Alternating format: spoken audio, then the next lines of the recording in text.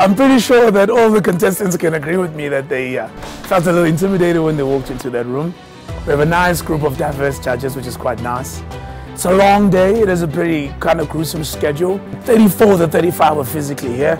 Only one person had to Skype in, which is essentially a 4-minute presentation and a 15-minute Q&A.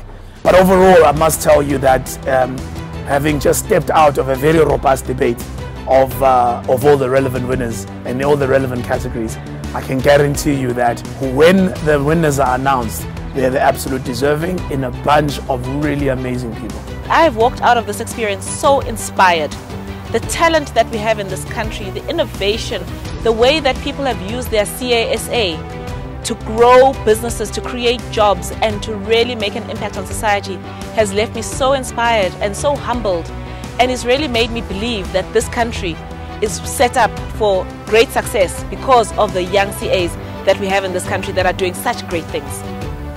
To be recognized by a professional body like SAICA would be absolutely incredible. So the brand is a brand that has actually made who I am today. The CASA brand is, it means everything to me. It's got me to where I am today. But I became a CA, and as when I became a CA, I used it for the right reasons. And it means for me a leader in business, a leader in society, and a leader of self. Success is to be happy, and I think that means a different thing to each person. And also just being able to give back.